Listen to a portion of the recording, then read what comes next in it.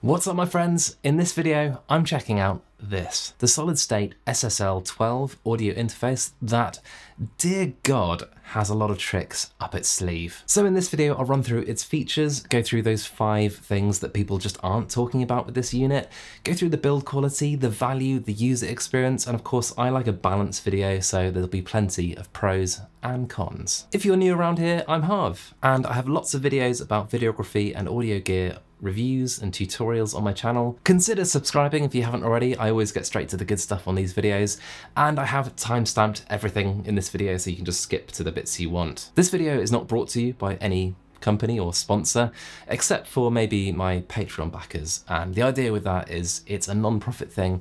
Any funds from Patreon go back into the channel to buy gear, and then I review gear and then give the gear to my backers. So if these videos help you, do consider becoming a backer. It's just the cost of a cup of coffee, and I do lots of giveaways and that kind of thing. However, the SSL 12, I bought this with my own cash, and that's just because I was replacing the unit that I've been using for about the last 4 years, which is the original SPL Crimson. So with that in mind, what is the SSL 12? The SSL 12 is a desktop audio interface from the, some say, legendary studio console manufacturer, Solid State Logic. I say some say legendary because honestly, a lot of people don't like the sound that you get from SSL desks. And if you Google it, you'll see people saying that they sound, you know, toppy or lacking bass or just lacking character or even sometimes clinical. But on the flip side, a lot of people love the sound of SSL desks, and those people say that it sounds, you know, balanced and with massive headroom and transparent and clean. And I'll get to my thoughts on this in just a bit. So the SSL 12 has, in my opinion, a misleading name. Let's look at the entry-level SSL 2 and 2 Plus, which have, you guessed it, 2 mic inputs. The SSL 12, on the other hand, has, you guessed it, 4 mic inputs. Wait, what? Yes, you get 12 inputs of digital conversion, but the extra 8 are not available unless you connect another device to the ADAT port on the back. And of course that involves an extra device and extra spending. In the first sentence on the SSL 12 on SSL's website, they say 12 in and 8 out. The 12 ins, I've already mentioned that just a minute ago. But the 8 outs, I kind of question them as well, because, you know, sure, there are 4 outputs on the back of the unit, and the other 4, to make up 8, are from the 2 headphone outs, which are stereo. And yeah, I know this is something that companies do, and I know those outputs can be used in different ways, but for me, that's kind of a stingy way to advertise I/O in a product like this. So I say it should be called the SSL 4 Plus because, you know, out of the box, without adding anything, you get 4 mic inputs. As for the other features, I imagine if you've clicked on this video, you're aware of some of them. But my question is, why are people focusing so much on the 4K button on this unit? The 4K button, in case you're not aware, is a button on the unit which adds the sound of the 4000 series large consoles from yesteryear. And is it DSP? Is it a physical circuit? I couldn't find that information. Do let me know if you know. But what I'm imagining is it's some form of DSP that's adding harmonic distortion in the circuit. And I don't know, I kind of want to A/B it. Should we do that now? Let's do it. So here we are, I'm just seeing how the SSL 12 sounds on my voice.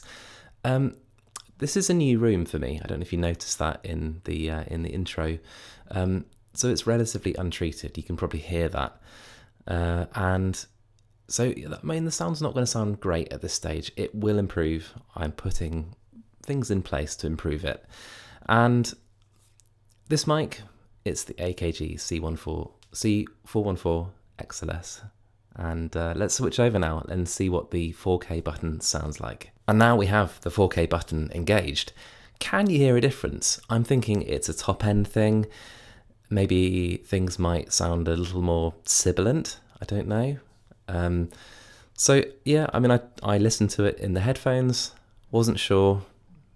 let me know what you think. So the really obvious thing that this 4K button does is it adds gain, and, you know, louder sounds better. So let's not get fooled by that and just look at the tonal differences. And I'm seeing less roll off up at the really high frequencies, definitely more extended into 20 kilohertz range, and then quite a bit more between 2 and 4K, which, you know, these things combined really would contribute to that kind of feeling of presence. So there we go, not really sure myself. I have read that some people have used it on entire mixes, and it kind of, you know, the cumulative effect adds to a kind of toppy sounding mix. So personally, I would advise not using it, or being very sparing or selective of what you use the 4K button with. Because, you know, the more you bake it in, I think the harder it's going to be to remove this. So what about the features that are actually great, a la the title of this video? So the first thing being that the SSL unlocks 32-bit recording, and this is kind of a big deal. It means, you know, you've got much more headroom, it reduces the need for, you know, to use compression when recording things, and you kind of have to worry less about clipping your signal if you've got something that's particularly hot that you're recording. When looking into this, this actually isn't found on many of the high-end interfaces out there. We're talking the Universal Audio Apollo X16, even the top-end interfaces from Apogee and Antelope Audio. So 32-bit is the future. I'm using it right now, and I never want to record in anything but 32-bit from now on. The SSL12 is USB powered, and I think this is a really underrated feature. For someone like me who's constantly looking for ways to simplify and declutter things, I really appreciate this. This also makes mobile recording really easy. Just, you know, grab the SSL12, a cable, your laptop, and record. Thirdly, it has 2 headphone outs. And let's face it, this is not a product that's designed for larger studios. This is a product that's designed for guys that are into audio recording and are serious about their setups for probably home recording. And I think that this is, you know, a really nice feature, because it means that for things like collaborative recording, it's just easy to have, you know, the 2 headphone outputs. It's really thoughtful is the word. Number 4, and the SSL12 has design elements that make it really just a joy to use and slick and simple. The one that sticks out the most is it has an on-off button, and I know that that sounds ridiculous because, you know, you just assume that products do, but they kind of don't sometimes. You know, like if, for example, the SPL Crimson interface that I've just been using for 4 years, no on-off button. You kind of had to plug it in and unplug it when you want to switch it on and off. So I appreciate a button. Number 5, and the XLR mic inputs are where they should be, on the rear of the unit. Unlike the Universal Audio 476p and the other units in the Volt range, which have them on the front. And of course that means that, you know, with them being on the rear, you don't have cables cluttering your desk, hanging off the front and just getting in the way. I love that. And it was actually a pretty big factor of me choosing this over one of those Universal Audio Volt units. The SSL12 has some pretty awesome software, so let me give you a really quick whistle-stop tour of that now. The software is called SSL 360, and when you first load it up, this is what you'll see. It'll show you any SSL devices you've got connected, and as you can see, I've got the SSL12, and it will also tell you if there's any kind of firmware updates needed. That's handy. I don't want to go through and show you every single screen. I just want to keep this short and sweet. So to be honest, this is probably the only screen that you'll likely need. Using this screen, you can create monitor mixes for headphone A, B, and line out 3 and 4. There's a little bit of customization you can do with some of the buttons, but honestly, that's not this video. This is just to show you really what this looks like. So that software is potentially useful. However, I suspect that most SSL12 users might not use it. They'll probably use the unit as a standalone interface, and maybe even won't even download the software. It does kind of unlock more options for you. You can do things like create monitor mixes for some of the different outputs, which is, you know, handy.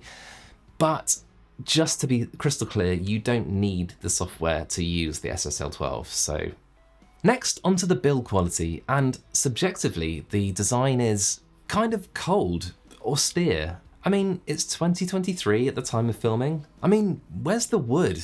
A la the Universal Audio Vault range, which have the side panel wooden accents, which just looks so great, and the top panel is just a joy to look at. I just feel like SSL didn't need to stick so rigidly to their brand aesthetic.